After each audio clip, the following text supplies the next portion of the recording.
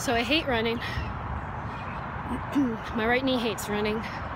But look how beautiful this scene is. Look at what a beautiful day it is. And I've got this amazing park with like a 3-mile loop called Wildwood right in my town. I have the time to go lift. I love lifting, it's my favorite. I hate running.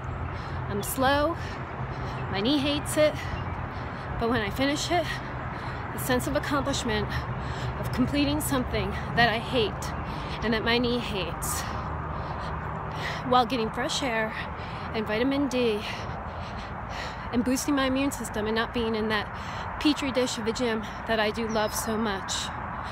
You can't replace it. Soon enough it'll be cold and snowy and wintry and I'll be stuck in the gym. Loving it, but stuck in the gym.